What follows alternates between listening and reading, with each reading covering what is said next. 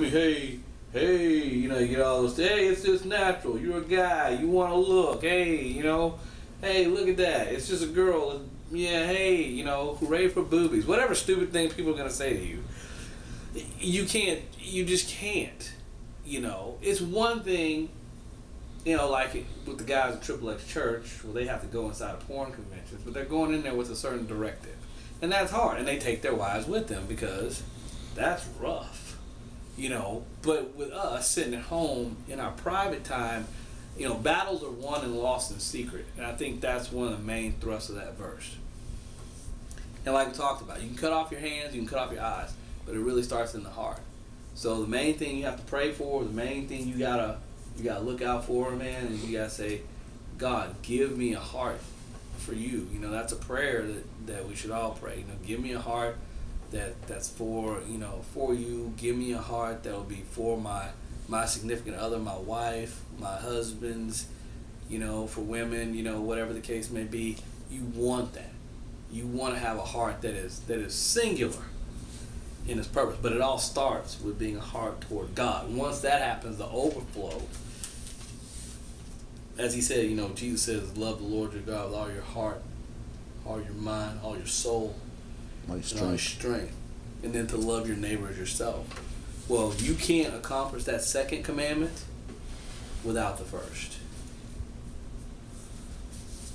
So that's really where we have to be. We have to say, and as we talk to people who aren't Christians, if you love God more than anything else, everything else that you love, you're going to love it a whole lot better.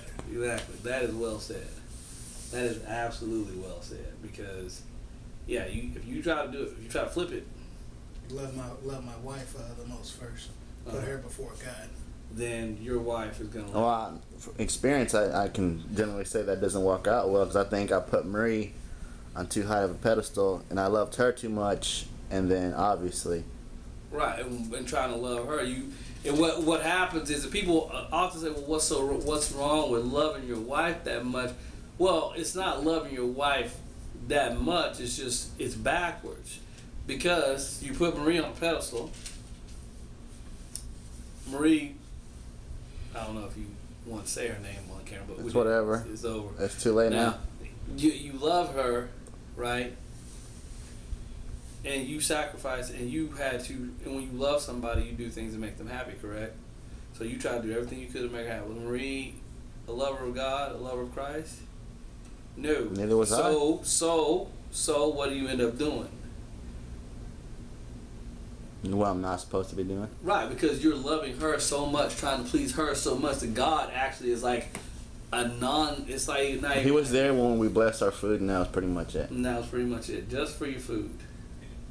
Yeah, and then she becomes like your replacement, like your version of God, if you will. Not, she couldn't possibly live up to God's standards. And there comes the letdown, because you want her to fulfill your happiness, you want her to be your everything, and when she falters on any one of those things, from not making you happy sexually to burning a meal, you become angry, and now you go looking elsewhere, because man, you burning stuff in the microwave, I'm cheating.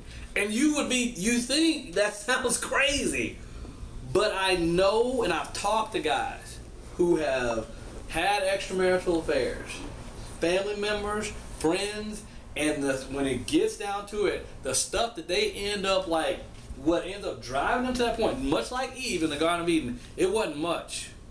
It didn't take a whole lot of convincing. It was like, I came home, man, the macaroni's all messed up, and I was like, that's it.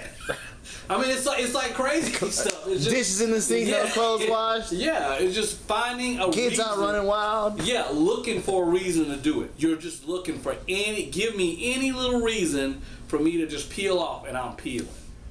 I don't need nothing else.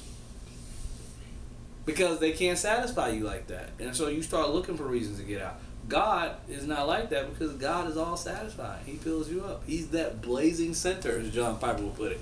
You can't get enough of God. You don't have a gas tank big enough to go, you know what? I'm full. Thank you, Jesus. I need no more of you. Your gas tank ain't big enough. Sandra McCracken in one of her songs put it best. Thought I was full, but I was halfway to the top. Love is an ocean, and I am a tiny cup. And I thought that was like, I was like, man, that is like so cool, because it's like, you know, she explains the love of God. She compared it to like being like a little Dixie cup trying to like scoop the ocean. It ain't gonna happen. Mm-mm. So here, do is drain this ocean. Not gonna happen. And it's so much that you don't even got room to hold it all.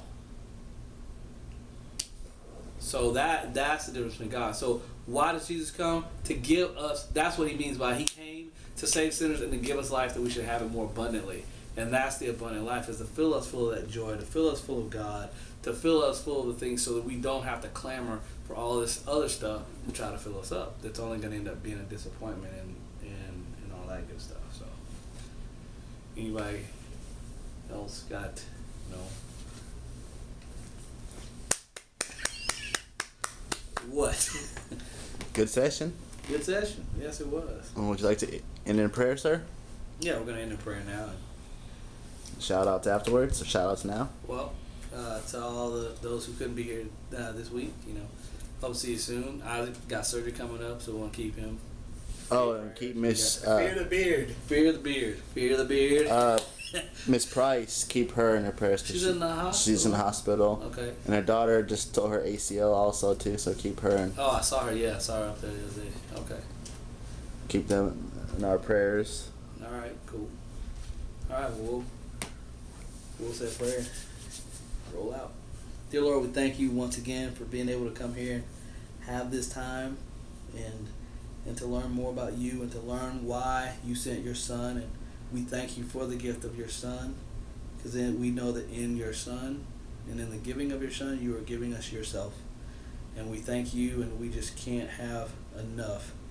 And we pray that you would make us better witnesses for you through studying the word, and that we would continue to tell others about you and to be able to express the dire need that they're in if they do not know your son, and to show them the truth through the scriptures of why we all need a Savior.